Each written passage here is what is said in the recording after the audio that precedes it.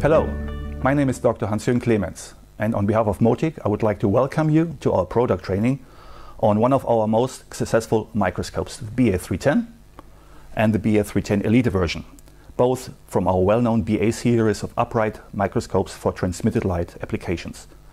Both models are meant for usage in clinics, universities, and all laboratories for life sciences.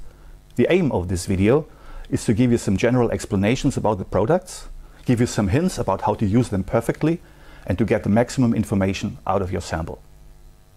So let's start with the general configuration of both microscopes.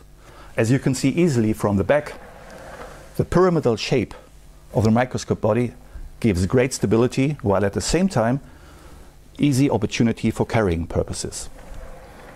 Regarding the eyepiece tube, you do have the choice between the binocular version without photo exit and the trinocular version.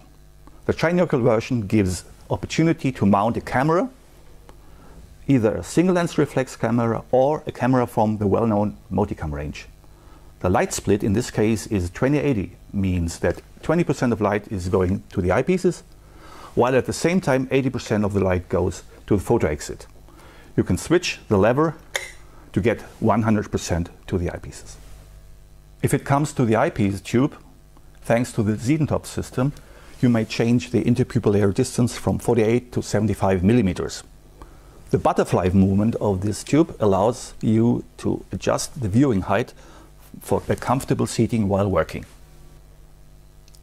The eyepiece tubes have an inclination of 30 degrees, giving a perfect positioning for ergonomic seating. The eyepieces itself have a 10 times magnification and a field of view of 20 millimeters. Diopter adjustment is possible for ±5 diopters. Thanks to the high eye point principle of the eyepieces, there is no problem for spectacle wearers to use the microscope. There is no need to take off the eyeglasses. Optionally, Motic offers eyepieces of 12.5 and 15 times magnification for both models. Additionally, we do have the opportunity to use several reticles for measuring or counting purposes. In the standard configuration of the BA310, we will find the plan achromatic EFN objectives. The Elite version of the BA310 carries the EC objectives with improved color fidelity, field flatness and contrast. All objectives of the BA series are derived from the CCIS infinity concept of Motic.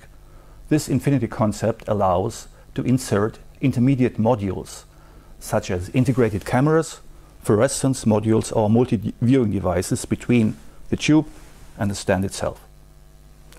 The standard packages contain the 4 times, 10 times, 40 times and 100 times magnification in bright field version.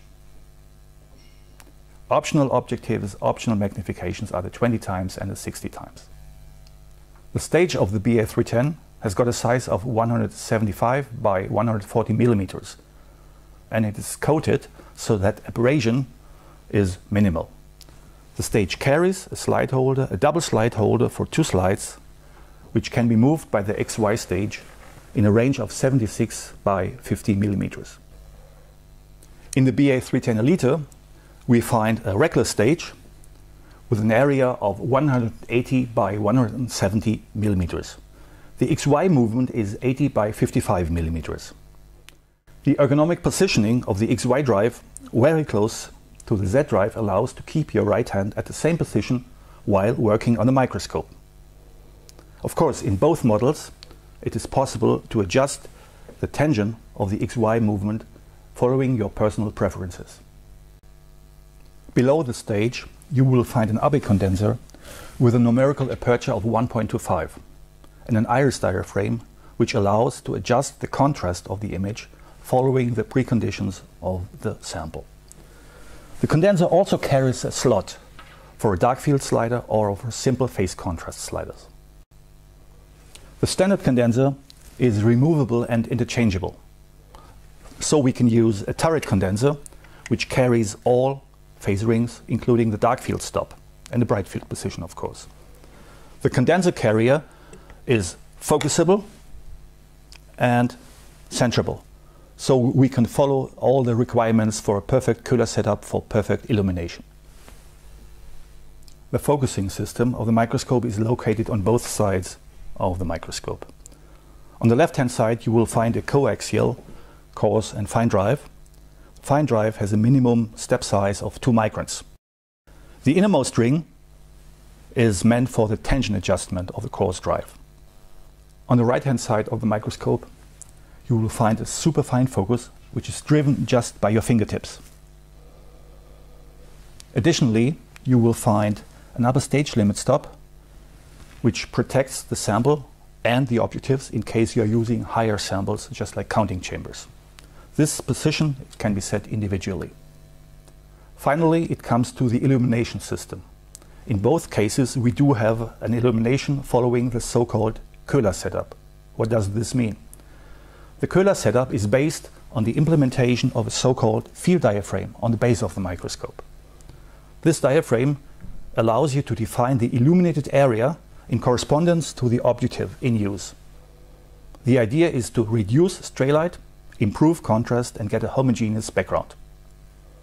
The power of the illumination is regulated by a simple knob on the right side of the microscope. You can choose in the BA310 between a 3-watt LED version or a 30-watt halogen version.